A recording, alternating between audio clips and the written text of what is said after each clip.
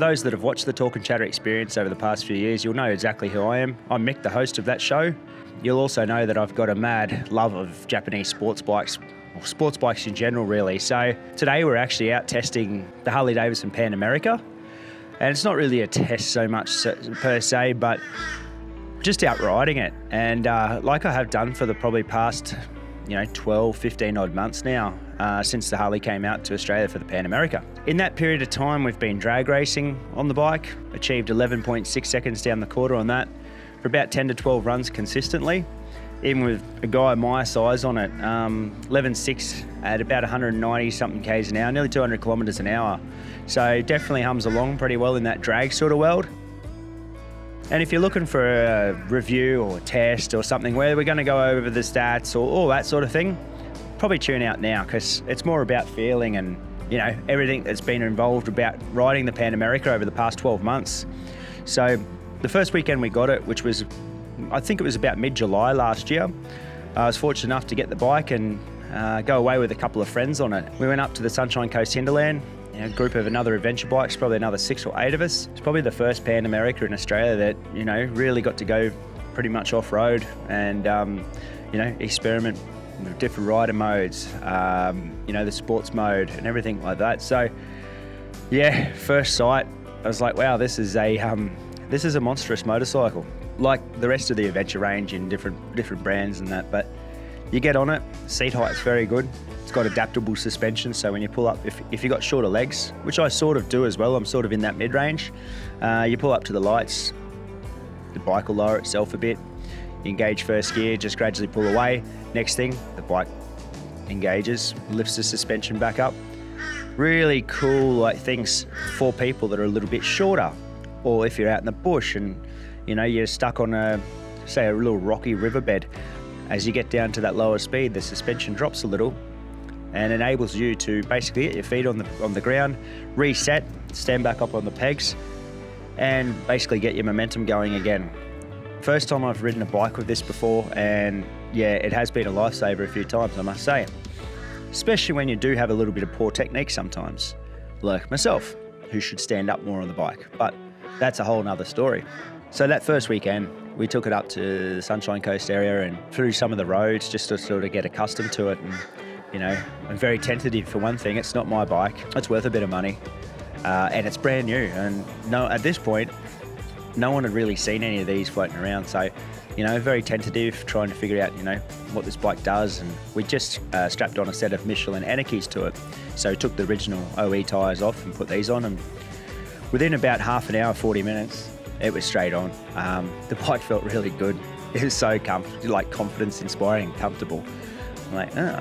And I've got a couple of other mates that ride, larger scale adventure bikes as well. And, from being, back in that sort of 16, just feeling pretty comfortable to all of a sudden standing on the pegs and this bike's feeling very, very comfortable, heaps of power. If power's your thing, you'll never have to worry about it. There is so much power in the Pan America. It's not funny. Like everywhere in the rev range, there's power. You can obviously turn it down through different rider modes. You can turn it up. There's a custom mode. Use the custom mode once. I don't really need to. The modes that they've got set in are very, very good. I can't speak highly enough how good the modes are from the factory. Anyway, great weekend away. It was about 600 or 700 kilometers on that first weekend. Bottomed it out once. You've got me loaded up with the bike. I come across a cattle grid that was a dip through like a creek bed. Out of it, bang, just bottomed it out just a touch. And I was hooking, like moving. So pretty impressive overall. I was like, wow, first weekend, first love, this is pretty damn cool. Go on a few months, this is a bit of a long-term review, so I hope you don't mind sitting back and listen to the story. Go on a few months, ride it a little bit more here and there, and towards the end of last year, the idea to do a track day on the bike was coming up. I love racing motorcycles on a track. That, for me, over dirt, anything. Track days, road racing is the pinnacle of the sport. I love it, right? So, took the Pan Americas up to Morgan Park Raceway. We had 3 of them, M63, Huck 38. I'm using keywords for these people just to hide their identity a bit. But we went up there, First session, you know, same deal. We chucked a different set of tyres on for this day. We chucked a set of Bridgestone, I think there might have been T31s or something. Still a T, so still a tourist sort of tyre, but a lot better than like an Aneki or something that's, you know, like a knobby sort of feel. First session in the wet, M63 just bolted. I couldn't see him, and I think I've done probably a couple of hundred more laps than he has at that venue. And I was like, oh geez, I'm in for a long day here with this guy. And same with Huck 38, those two just streaked away in the wet. Okay, but the bike was sensational. I chucked the wet mode on. I think I was the only one that actually did. I'm a bit tentative, a bit timid if you already haven't pictured this. So anyway, gradually wound up, like basically a bit of a diesel sometimes I can characterise myself as.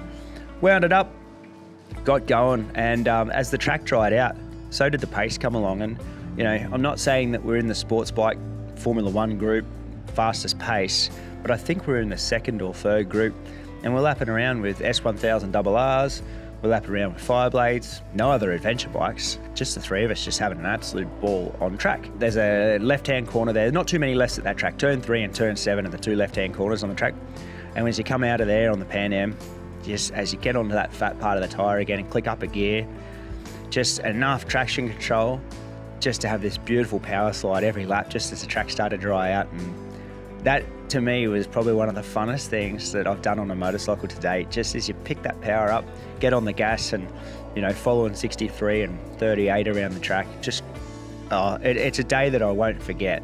It was just so fun. You know, completed every session. A few people looked at them thinking, what are these bikes doing here? Never had an ounce of brake fade. 2016, I used to race at the same venue. At that time, I was doing about a 26 on a 650cc twin around the track, minute 26 that is.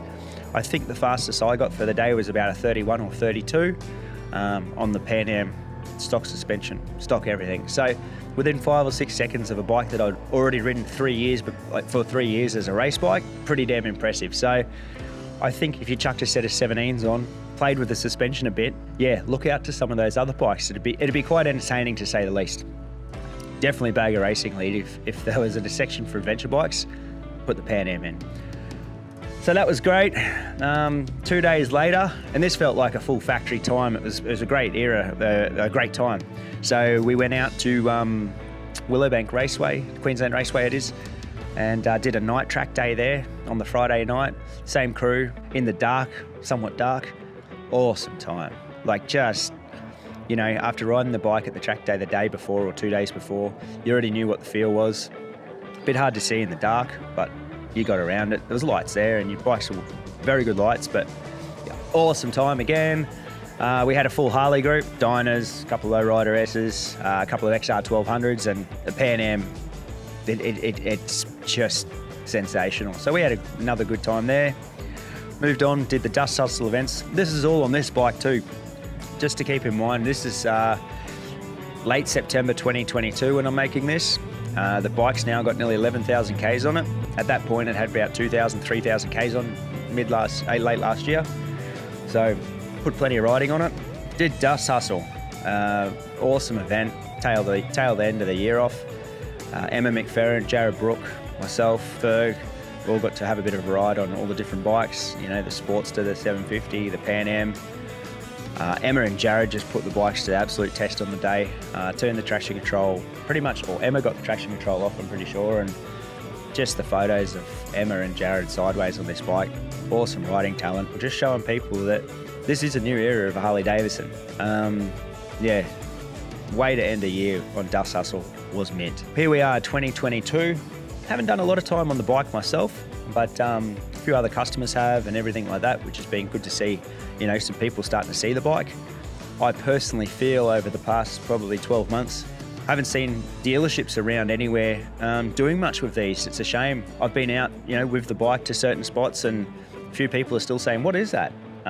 It'd be nice to see everyone jump on board and actually support the adventure bike, because it is a good bike. But another story. Harley Australia earlier this year put an initiative out where they've done this trip up to Cairns or up to the Daintree and that. Done it twice now. It's been really nice to see Harley Australia do something like that. And they've filmed it. They've done, the crew that's done the filming on it did such a good job to tell the story and show how good these bikes have been. Very comparable to, your things like in this market when you're saying your GSs, your KTMs, Ducati Multistrada, those premium high-end sports bike. Now even the Triumph Tiger 1200, which the Triumph Australia team have done an awesome job with their campaign of launching the bike. A few other manufacturers could probably learn a thing or two from what Triumph's currently doing, which has been exciting to watch. Turned the clock up to sort of mid this year. We've been out to Dust Hustle on the bike, rode the motocross track on it, jumped it, did all the things you need to do on it. Once again, Jared Brook and Emma McFerrin rode them pretty much all day. They, you know, cleared the jumps that you could jump on them, put on a real masterclass, just sliding them around. And Emma McFerrin was one of the ones that went for a ride up to the Daintree with the Harley Davidson Pan America. So Emma come back from basically a week on the bike up there and just put on a masterclass out at Queensland Motor Park on the bike. Awesome to watch. And, you know, Emma just throwing this bike around was something that it's hard to fathom. She made it look so nimble. And we also had Jared Brook. Jared Brook was out there as well. He rode the Pan Am, the Sportster, the Flat Tracker. When you've won as many Australian titles as Jared, travelled the world racing, it's pretty hard not to be good. Jared had this thing sideways, he jumped it, did the tabletop on it. Once again, just a masterclass from them both, and just watching them, my skill set misses out a little bit, but that's okay. We all had a good time. Next major event for me on the bike was I went for a 1,200 kilometre weekend on it. We went up through basically to Dorrigo with another group of friends, pretty much the same group that I went with 12 months before on that first journey with the Pan America, and just had an absolute ball. We left at 6 a.m. in the morning, got into our units that we're staying at, or shed, at 9:30, 10 o'clock that night. Just a huge night. We did about 750, 800 Ks on that day. Seen so many different things. Awesome ride with a big group of people. Good mixture of bikes from like old R100 BMs to modern Africa Twins, to, you know, modern GSs, KLR 650s, a couple of DR 650s, and, you know, those pretty iconic KTM 950, 990 models that are just becoming so popular at the moment and are just an awesome all-round bike. So that was pretty cool, and you know, just found every little back way that we could. I think we took 3 or 4 hours just to get ourselves across the border from Springwood. So yeah, we made the most of that day, which was pretty cool. And that's been my introduction to riding the Pan Am pretty much. It's just been track days, drag racing, dust hustles, weekends away with my friends. It has been just a supreme all-rounder. And coming from someone like myself that just has such an affiliation to sports bikes and wanting to go to a racetrack, I didn't see myself coming over so quickly to the brand and thinking that I was going to like this bike so much. Here we are, 15 months on from the first time I laid eyes on it. Absolutely addicted to it. Just love all the functions of it. Those rider modes, you know, there's a sort of highway mode or S mode. There's 2 different modes around, sort of set around basic road modes. The highway mode just seems to be pretty much perfect for everything that I need. Every now and then you chuck it in the S to go around the hills or something, and it works really well. Power seems to be really good. Tyres, that's another thing to talk about. You know, you see different people and different reviews around the world saying, you know, oh, you're going to get 300 Ks out of a tyre. Yes, you probably could, but don't be scared of it. It's not like you're going to do that and you're just going to be throwing tyres at it. The first Anarchy that we put on, we got a few thousand kilometres out of it, and a lot of that was basically first day fever. It was a matter of, hey, let's see what the throttle can do on this, and we got a couple of thousand Ks, but I have no doubt you could extend your tyre life quite well, just being conservative a bit on the throttle. People like to say that they use the tyre in a day and things like that. It's not all about that. Adventure riding really should be about going out on an adventure and trying to conserve your tyre so you can maybe do the whole adventure on a tyre. If you can just keep chucking bags at it, good on you. But for me, I just like to be able to have a consistent pace, especially now we're used to the bike a bit. Put it into a nice mode that you feel comfortable, travel a gear up, and it just does everything quite perfectly. What would I change to the bike? From factory, from the first day, bar risers, which we've done. That's been a big bonus. I'm about 6 foot, pretty close on the money of 6 foot. If you're 6 foot or above, get a set of bar risers, chuck a set of pegs on it.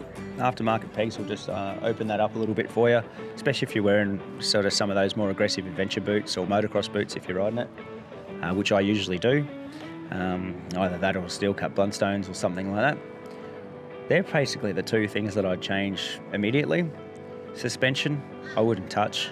I'd just leave it how it is. The suspension feels fantastic for myself. I'm quite heavier, and most bikes are set up, you know, conventional bikes set up 75, 80 kilos. I'm usually touching things, I'm usually mucking around, trying to get things to work a bit better, put a bit more load up on the front, purely because I'm heavier, especially once you start loading them up with the box and that on the back.